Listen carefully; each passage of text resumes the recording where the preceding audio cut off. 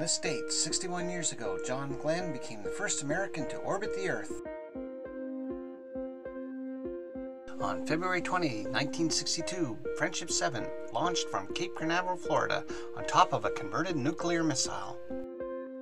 3 orbits, and almost 5 hours later, it splashed down in the Atlantic. During the flight, Friendship 7's heat shield began to loosen. If the heat shield had failed, Glenn would have burned up on re-entry into the Earth's atmosphere.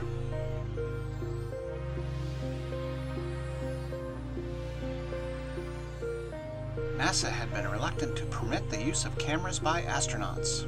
Glenn purchased a Minolta Himatic 35mm film camera at a local drugstore and took it with him.